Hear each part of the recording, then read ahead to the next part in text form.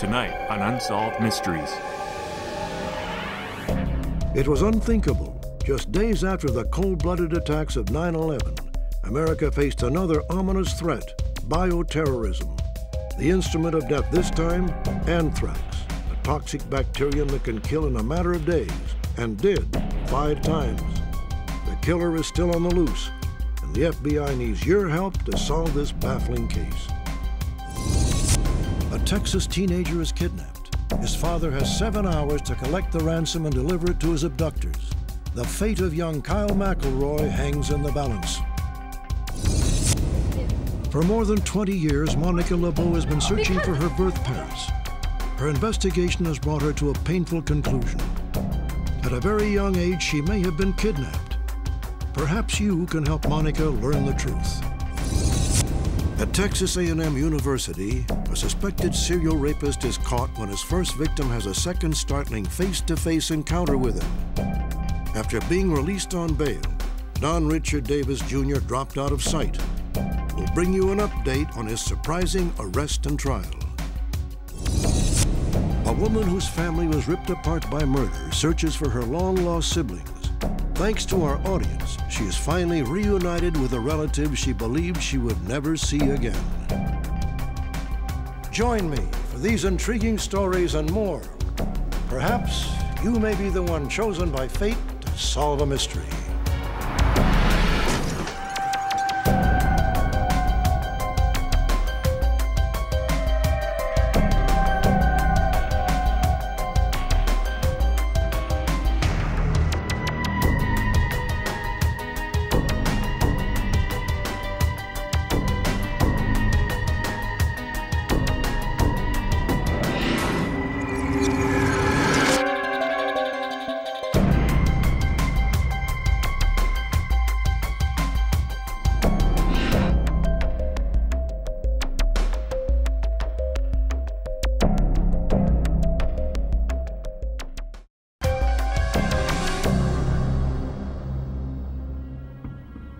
Tuesday, October 16th, 2001. Norma Wallace reported for work at the postal office in Trenton, New Jersey. Hey, She wasn't feeling well and thought it was a mild case of the flu. But as the day wore on, Norma became increasingly ill. She could barely breathe. Some 200 miles away in Washington, D.C., another postal worker, Leroy Richmond, was suffering nearly identical symptoms. He too became gravely ill.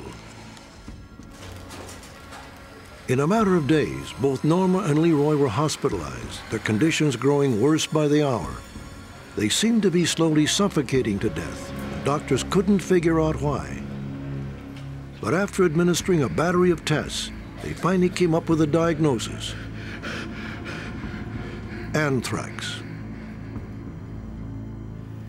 What these veteran postal workers were told by doctors was terrifying.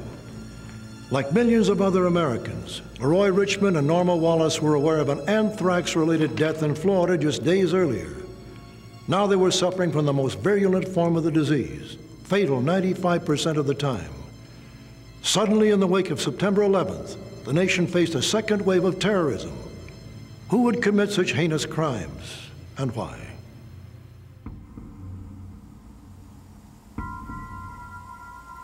Someone somewhere in the world had access to the deadly substance anthrax, the knowledge to work with it, and an environment appropriate for its handling. Was it an individual or the work of a group? Where were they located, and what were their motives? These questions plagued investigators and continue to do so today. For a nation still reeling from the 9/11 terrorist attacks, it seemed nearly impossible to fathom. The anthrax time bomb started ticking 11 days before striking Norma and Leroy on October 5th, 2001. 63-year-old Robert Stevens, a photo editor at the Sun newspaper, died in Boca Raton, Florida. The cause? Exposure to anthrax spores, which experts believe came from an open letter. But the letter had been thrown away, its origin unknown. Suddenly, federal investigators were thrust into the world of bioterrorism. They were baffled. We don't have a crime scene in the traditional sense. We don't have witnesses, and we really don't have anyone that we can call an informant at this point. The same week, more media targets. NBC News and the New York Post in Manhattan. It is clear that the terrorists responsible for these attacks intended to use this anthrax as a weapon. But this time a clue. Postmarks on the envelopes, Trenton, New Jersey. A swarm of FBI agents checked every mailbox in town for traces of anthrax. They found none. Only more questions. Why Trenton? Was the anthrax package there? Did the terrorists live in the area? Or were the letters mailed from the city only as a ruse? Whoever had the diabolical will and ability to put anthrax in the mail could easily have the intelligence to plot unimaginable false trails. October 9th, 2001. 2 more anthrax-laced letters, again postmarked Trenton. This time, politicians the targets. Senators Tom Daschle and Patrick Leahy at their offices in D.C.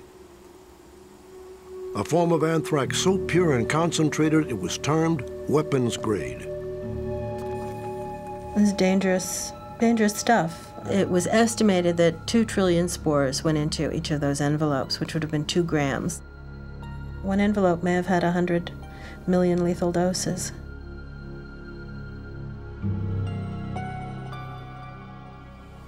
Unthinkable.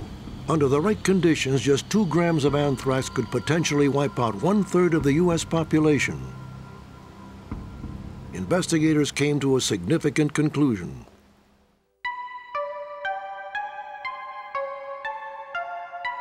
Notes contained within the anthrax-laden envelopes were so similar in handwriting they had to come from the same source.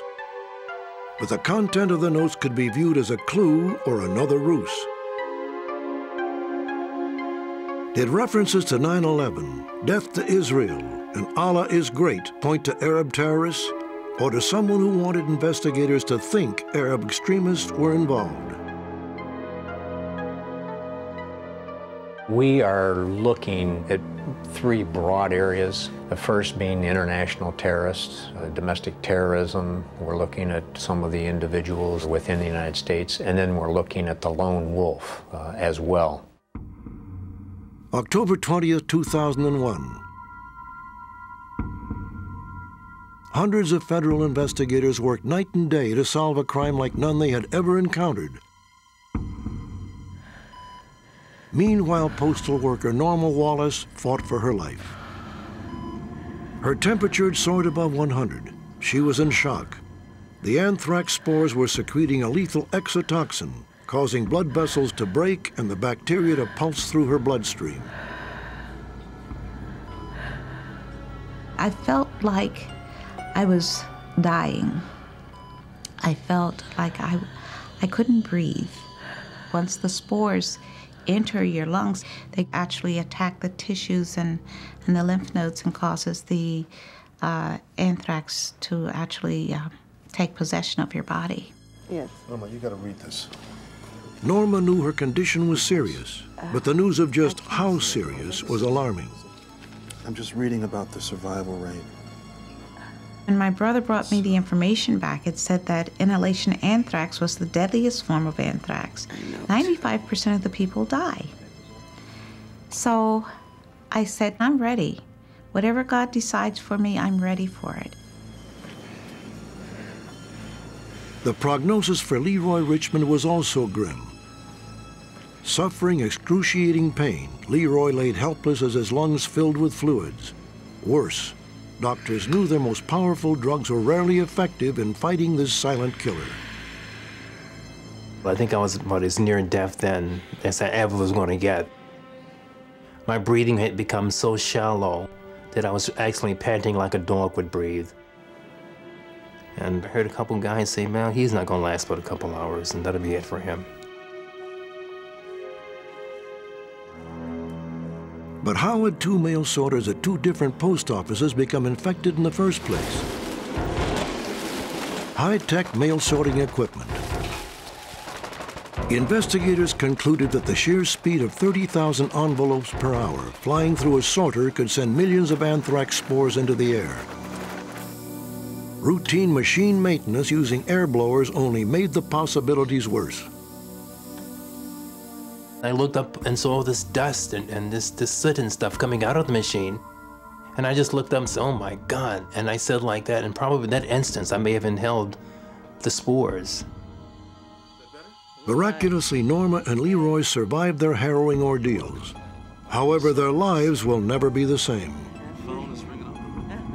I can't do all the things that I would normally do, and the diagnosis from the doctors is, hey, look, Mr. Richmond, the toxins will be in your system for at least 1.5 to 2 years. The hardest part is not knowing what's going to happen next year or 10 years from now. You know, whether my memory is going to come back or whether I'm just going to, you know, fade into oblivion. Despite their uncertainty, Norma Wallace and Leroy Richmond at least have a future. 4 other anthrax victims weren't so lucky, bringing the death toll to 5. October 21st and 22nd, 2001, Washington, D.C. Leroy's co-workers Thomas Morris and Joseph Cursine. October 31st, New York City. Hospital worker Kathy Newen. 3 weeks later, Ottilie Lundgren in Derby, Connecticut. The deaths of Kathy and Ottilie were especially puzzling. Authorities concluded they had somehow come in contact with anthrax-tainted mail that may have been contaminated in the sorting process, but no one could say for certain. It was said that the lethal dose for human was 8,000 to 10,000 spores. It would suggest, by the deaths of the lady in Connecticut and New York City, that probably many fewer spores led to their death. November 30th, 2001. A breakthrough. Experts determined the anthrax spores in each of the letters came from the same strain of the bacterium. The so-called AIM strain was confined to only 6 research labs in the U.S. That led FBI profilers to conclude the anthrax attacks were probably not the work of international terrorists, but rather someone right here at home. Someone who may have had access to one of these facilities. Loading these letters with anthrax required specific expertise. In other words, it couldn't be done in your basement or your garage unless you had some specific equipment. May 2002, still no prime suspect. However, scientific analysis of the genetic fingerprints of the anthrax spores revealed they may have come from one of 2 research sites, both under the control of the U.S. Army. The Medical Research Institute at Fort Detrick, Maryland, and the Dugway Proving Ground in Utah. Today, federal investigators are in the midst of a controversial program to administer voluntary polygraph tests to large numbers of employees at these 2 sites. The goal? To smoke out individuals who might have information about the anthrax attacks. Meanwhile, with no assurance the elusive killer has ties to any of these facilities, the manhunt continues at home and abroad. That person has to be a serious coward and unable to deal with reality to have done something like that. And it's not just that it could have happened here, but it could have happened anywhere. We are in the middle of an exhaustive national, international investigation. We've interviewed over 5,000 people already. We've issued well in excess of 1,300 subpoenas. And every little piece of the puzzle helps.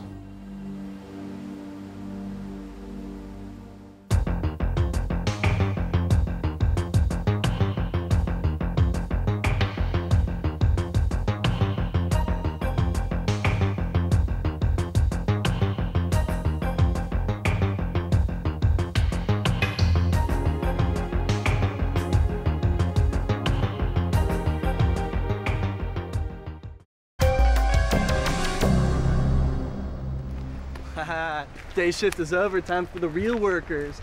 18-year-old Kyle McElroy is among the most promising young citizens of the small town of Troop, Texas. He works for his father, Kevin, who owns a plastics factory. At the end of each day, Kevin turns the reins of the business over to Kyle. Despite his youth, he has proven himself to be an adept supervisor of the night shift. He's going to give me 12 cotter pins, hold me in place until the morning. Okay? Together, father and son have made the McElroy Plastics Company a booming success. Friday, March 10th, 9:20 a.m. McElroy Plastics? Who is this? Sarah who? Marnie come in and told me that, asked me if I knew a Sarah. And I said, well, what company did she work for? She said she wouldn't tell me nothing. This is McElroy, how can I help you? Kevin, we have your son. Take the 110 south, you'll find his truck there. Look in the truck for further instructions. Do not call the police, we are watching you. Yeah, I'm not really in the mood for this right now. I'm thinking, you know, it's maybe a joke. That's not funny. And I'm really not believing what I'm hearing. Put him on the phone. So she put Kyle on the phone just for maybe 5 seconds or so. Daddy, do what they say. They mean it, or they're gonna kill me. The last time Kyle had been seen was at the end of his work shift the previous night. Kevin was now certain the mysterious Sarah was dead serious. Kevin McElroy had only moments to decide what course of action to take. Despite the kidnapper's warning, he contacted the Troop, Texas Police Department. The officers were determined to keep their involvement a secret from Kyle's abductors. Following Sarah's orders, Kevin set out to retrieve the written instruction from Kyle's abandoned truck. As a precaution, Kevin allowed a Troop, Texas police officer to follow him discreetly. The officer, posing as a rancher, would stop further along the road and observe Kevin from a distance. Both men knew they had to expect the unexpected.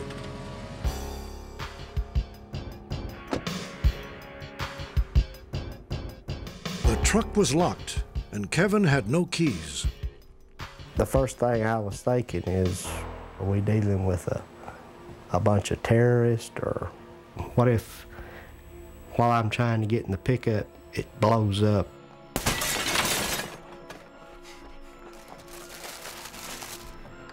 The ransom note was just where Sarah said it would be.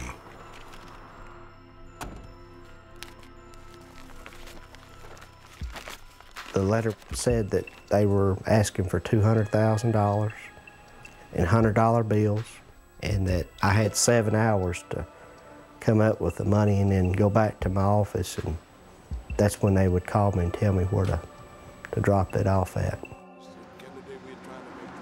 With 6.5 hours remaining until the kidnapper's deadline, Kevin arrived at a prearranged staging area to meet with the authorities. The FBI was now in charge of the case. Garrett, retirement. But they want a couple $100,000. There was nothing in that note to tell us where Kyle was, where to deliver the money, or what means Kyle will be released. So we knew the abductors had to contact Mr. McElroy again. Ride with him. So I sent 2 agents with him. For their plan to work, FBI agents had to be present at Kevin's factory when the kidnappers phoned again. But they had to do so under conditions of absolute secrecy. All of Kevin's employees were sent home under the pretense of a major mechanical breakdown at the plant. 4 p.m. The way was now clear for the FBI to move in. By this time, Kevin had collected only half of the demanded $200,000. Terry to Gary, we're inside. The next move belonged to the kidnappers. 6:30 p.m. Hello? You have the money. I got most of it. What do you mean most of the money? I can't get the whole 200. It's a Friday. The banks don't have it. The FBI worked furiously to trace the call. You don't have any more The time. FBI had asked me to stall her. I said, "You're going to get your money." I said, "But I want to talk to Kyle and I want to make sure he's all right." She said, "He's fine." She said, "You're not going to get to talk to him." Listen to me. Pay attention. Take the money you have. Sarah instructed Kevin to drive to a payphone outside a local restaurant. There he would find a note directing him what to do next. Go alone and The call was traced to a rural phone booth, but by the time the FBI got there, Sarah had vanished. The only course of action now was to follow her orders and take every precaution possible. –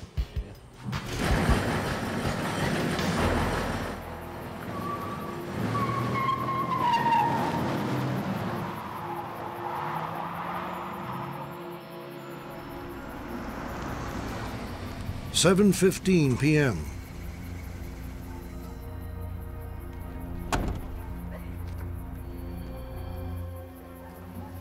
I didn't see a note, or I was kind of expecting a little brown envelope like the ransom note come in. And so I went to picking through all that trash. I thought, well, you know, maybe there's something in this trash, maybe on a candy wrapper. So, you know, I went through it, and in the very bottom of that pile was a note. The note ordered Kevin to deliver the ransom money to a laundromat a half a mile away. He would then receive another call at his office, informing him where he could find Kyle. The FBI rapidly deployed a SWAT team near the back of the laundromat. We've got a 360-degree view. There's no movement at this time. When Kevin drove up to the laundromat to drop off the ransom money, it was a lot of tension. Anytime someone's life is on the line, there's a lot of tension. You want to get this done and find the victim as soon as possible.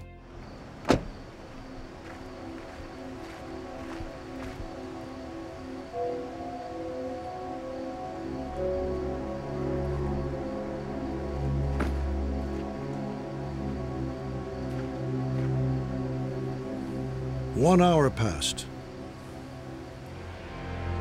Two suspects approaching from the north. Beanie caps, blue sweatshirts, blue jeans. They're looking around. Going for the money. Got the money. There go. FBI, freeze! Down, down, go, go, go!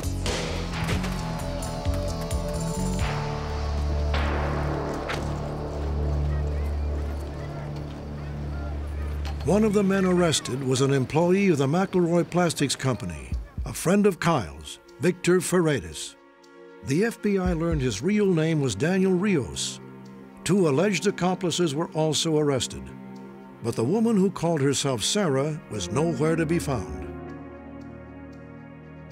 The following day, the suspects told the FBI Kyle could be found on an abandoned farm outside of town. Kevin waited anxiously as agents went in search of his son. It was late in the evening. They asked me if they could speak to me. They had some information for me. And I could tell by the looks on their face that it wasn't good. And they said that he was dead. They found him dead. It's like somebody walking up and hitting, but you can't feel it. You know, you think about it and it just makes you mad. The medical examiner determined Kyle had been choked to death before the first ransom call was ever made. The FBI believes his abductors made a recording of Kyle, then killed him. Sarah then played the tape for Kevin over the phone. They say they learned that Sarah was in fact Desiree Dawn Lingo Perkins. The FBI believes she was a prostitute known to frequent migrant worker camps in the area. She is now wanted for murder. She is 5'6", and her weight fluctuates between 170 and 200 pounds.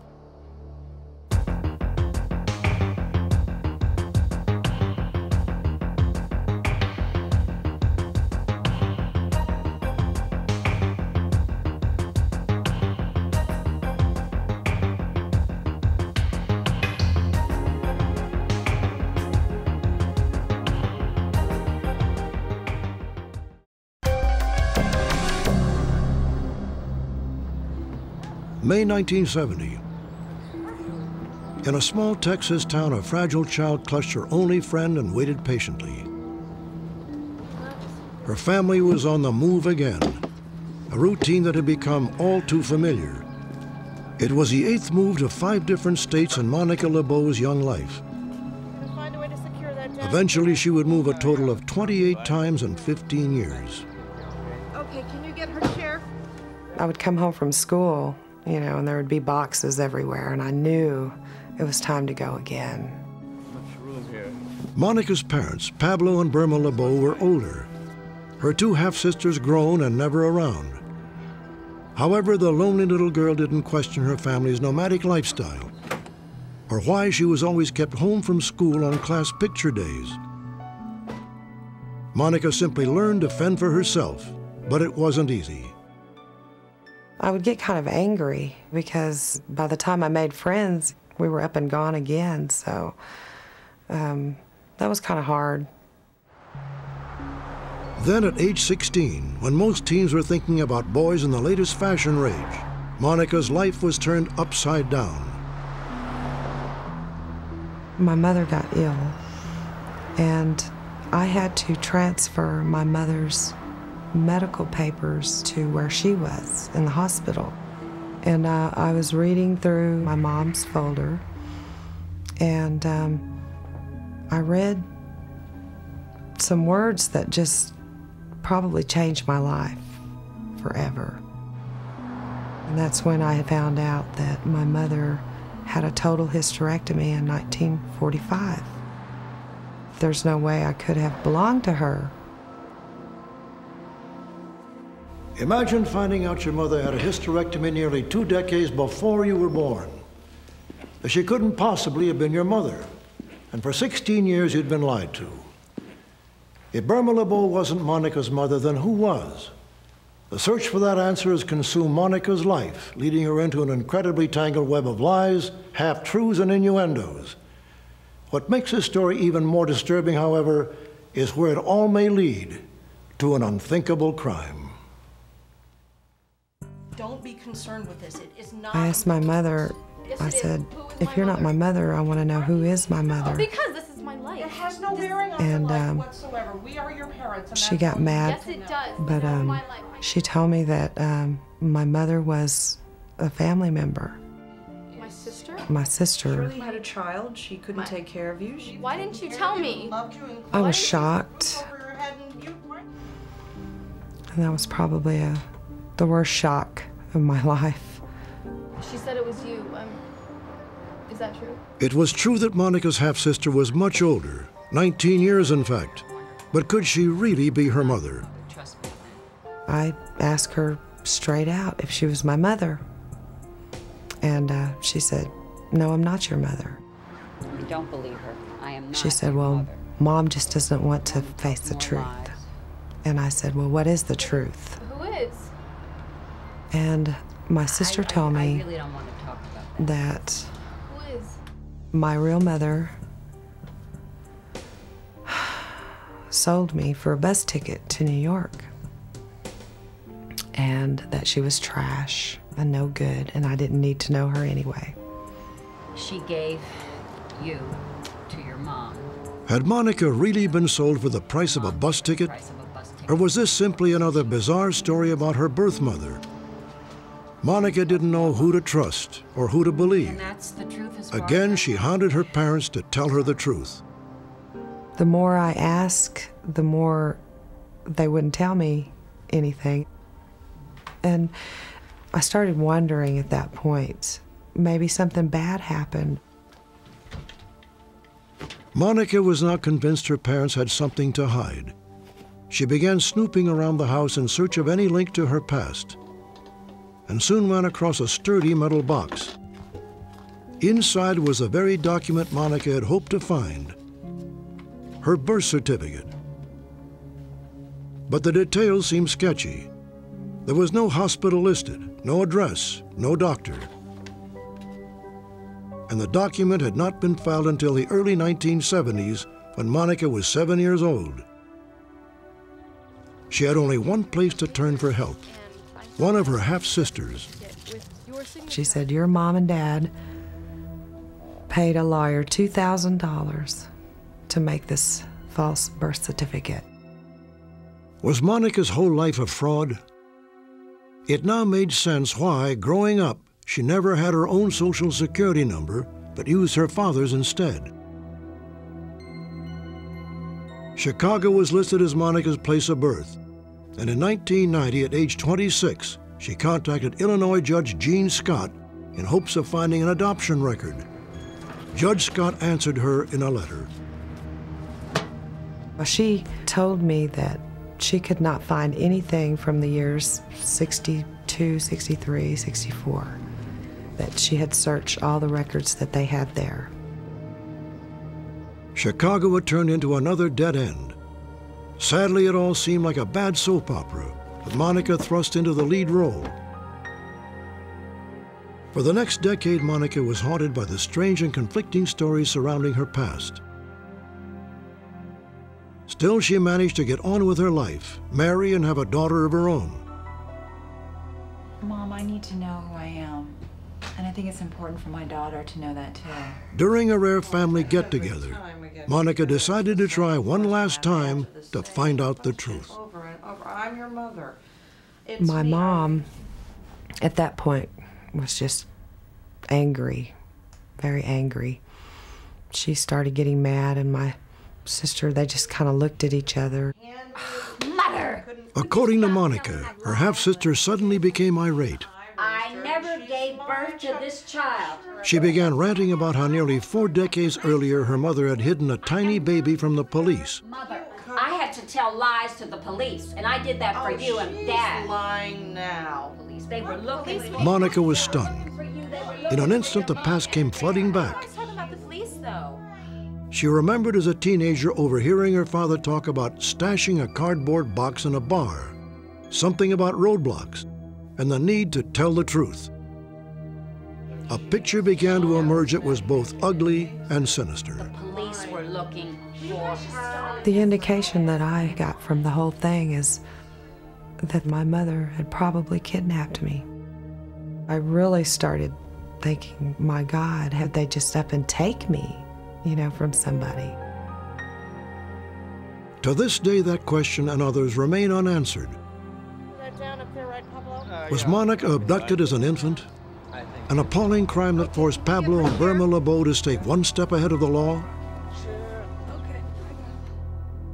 Was a tiny baby sold by a desperate young girl for the price of a bus ticket? Or is Monica's half-sister not her sister at all, but her mother? I need to find out who is. I would be willing to go through anything, a DNA test, anything at all to be able to find out the truth behind all this. If Monica's half-sister agreed to be tested, it would answer at least one of these puzzling questions. However, according to relatives, she recently left her husband of 25 years and simply disappeared. On another sad note, Monica's own husband passed away in 1998. He was only 31 years old. That tragic loss has only deepened Monica's resolve to find her birth mother. I am without an identity, and I am searching, and I'm probably going to keep searching. I'm not going to give up. Monica was born with only half an earlobe on her left ear, a clue that may help unravel this mystery. And if Monica was indeed kidnapped, she believes it happened in the Miami, Florida area in 1963 or 1964.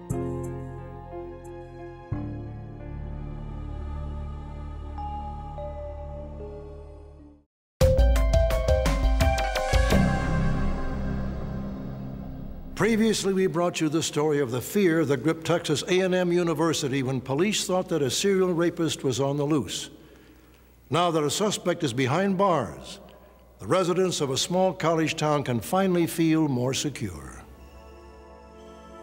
The rapist hid his intentions behind a show of normalcy. He looked like just another student out for an evening jog. But as he turned to go back toward his intended victim, his casual demeanor turned violent. The suspect kept that knife within her sight, and she had every indication at that point that he would use that knife on her. 30 minutes later, the rapist disappeared into the shadows. University police released a composite sketch and character profile of the suspect. Several months later, a knife-wielding assailant attacked another Texas A&M student. From nowhere, she said, a knife appeared and was placed against her throat. He threatened her. He told her that if she screamed, he was going to kill her, and then took her to the location that he had already prepared. This composite was based on the second victim's description. A comparison with the first drawing bolstered investigators' suspicions that a serial rapist was stalking the campus. Authorities papered the campus community with posters, but the rapes went unsolved for 10 months. The critical break in the case came from the first victim herself, when she happened to stop for groceries at a local market.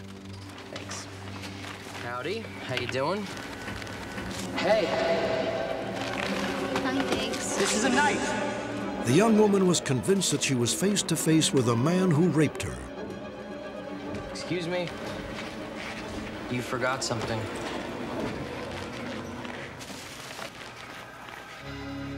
Police would soon learn that the clerk was named Don Richard Davis, Jr.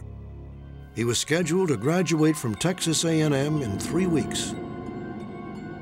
When this photograph of Davis was shown to the second victim, she too identified him as the rapist. DNA tests confirmed the identification with 90% certainty. Don Richard Davis, Jr. was charged with aggravated sexual assault and released on bail. 6 days later, Davis disappeared. For the next 5 years, police had a fugitive case on their hands.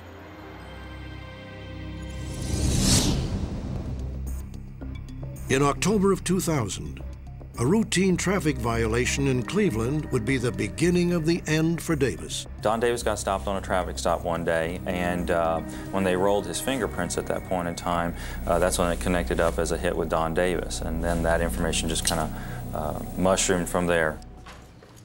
Davis was brought back to Texas to stand trial in the rapes of the 2 women. But before his trial began, he pled guilty to the charges. A jury heard testimony to determine his sentence. Don Richard Davis will serve 99 years in prison, pending his appeal. With the conviction of Mr. Davis, justice has been served, and I know for a fact that the 2 victims that we had are extremely relieved. They feel better, and I think they're probably sleeping a lot better now, because Mr. Davis will no longer be out on the streets.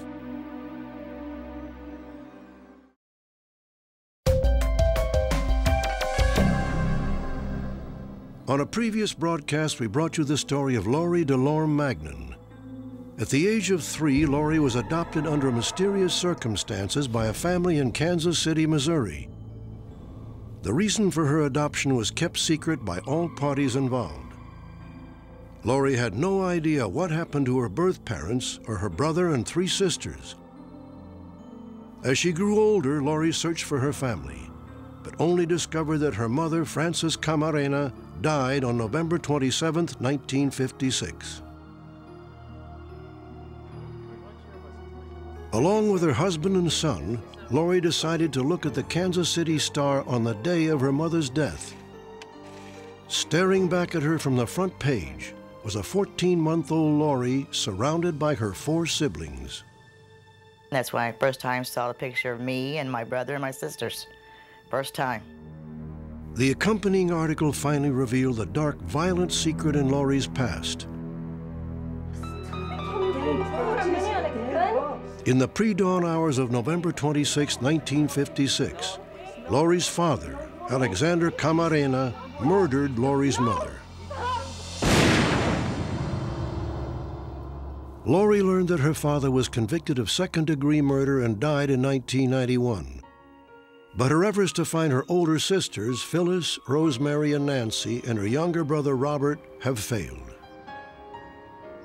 My real brother and sisters, we lost both our parents now. Here you are, Mommy. And I think they need me like I need them.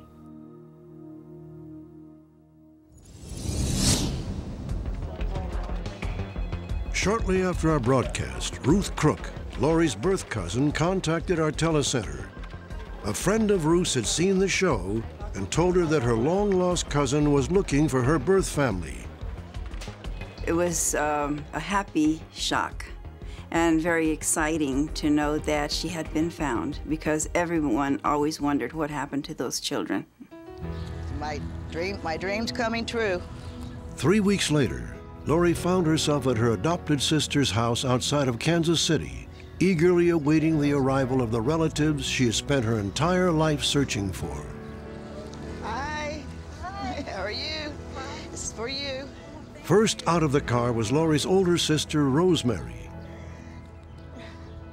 I was just looking at her. I just couldn't believe it. And we were both crying, and it just felt good to hold her. And we just held each other. So happy you're here.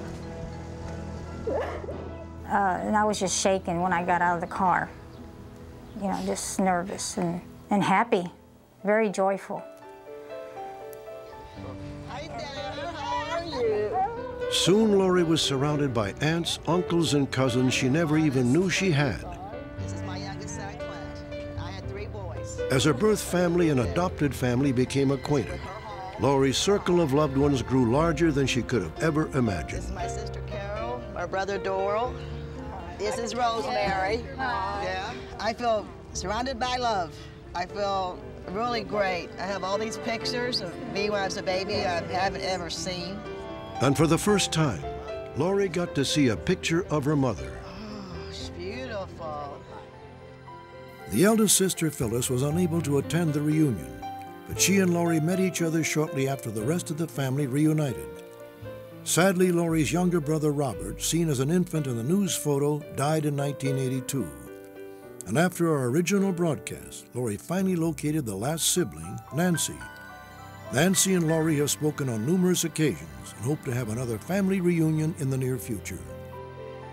Dear God, thank you for bringing together this wonderful family of families.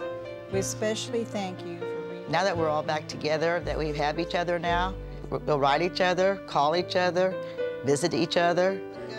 Nothing will keep us apart. Everybody's just all excited. It's all excitement. It's all good.